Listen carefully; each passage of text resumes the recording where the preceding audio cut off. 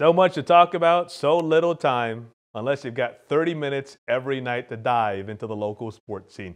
Let's send it back to our locals in Oxnard, covering Dallas for a review of Week 1, a preview of what's to come, and some UTSA Cowboy love.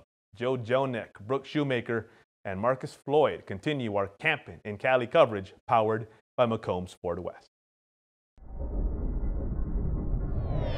Welcome back out to California. The sun's setting.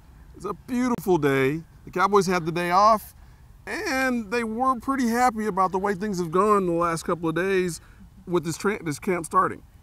What are you taking away from this very beginning of camp that you've seen, Brooke? Yeah, you know, I think that this is a really hungry team. The energy we saw out here, they're all just hungry to win. I know we were talking about it earlier. It's almost like this team didn't struggle at all last year. They look like they're coming out ready to win the Super Bowl, at least make a playoff appearance. Yeah, like they weren't 6-10 last year. Like they contended for the playoff and they were in it all the whole time. But that's not really where they were because they had injuries and that kind of thing.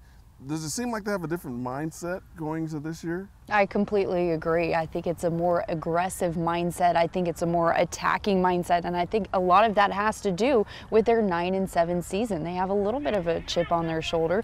Even Cole Beasley, the veteran of the wide receivers, said he feels their position group has been written off because of all their youth and inexperience coming into this season.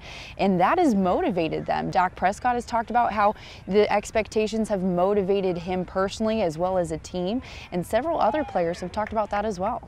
And they seem to let the little bit of controversy that happened earlier in the week just kind of just roll off their back because they decided that they're going to be focused going into this season and they can only be better because of that. Yeah, no, absolutely. There wasn't any word of Dez yesterday that I really heard of, and I was very surprised. It was just that one day and then brush it off the shoulder. And I know we have the missing faces of Dez Bryant and Jason Witten, but now Zeke is back. Randy Gregory is back on the field. You know, the team's just really coming together. I think it's going to be a good season. I think you touched on something there, Brooke. Even though this is a young team, they have the leaders. They have Zeke Elliott. They have Dak Prescott stepping up.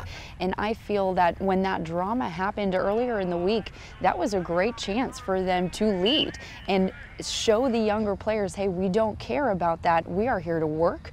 We are going to be focused, and we're going to get our reps in because we have a lot more to worry about come fall. Now, after a day off, these guys are going to have to come back and build the buzzword of the camp, chemistry, chemistry with each other, and that hopefully that'll help pull them along so they can all be better. You talked about it. You even talked to a couple of players about it. Even Jerry Jones touched on it. Yeah. We talked to him, and he talked about how much chemistry this group has out here on the field.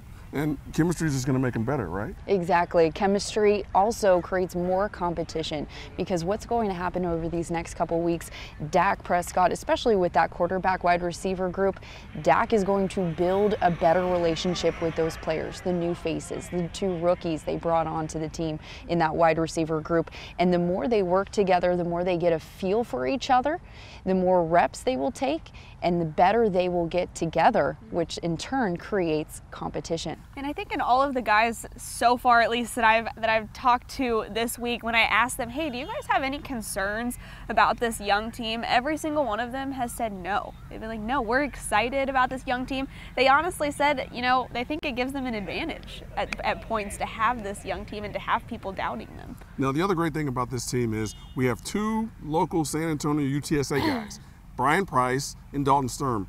Brian Price didn't have the greatest day a couple of days ago. He kind of got body slammed by Travis Frederick, which sparked a whole controversy about the hot boys and all that kind of thing. But you talked to Dalton Sturm, and he had a few comments to say. Yeah, he's really excited, and he's learning so much from Dak. I know, obviously, Dak gets the majority of the reps, and I think right now, we actually talked to Kellen Moore, the new quarterbacks coach.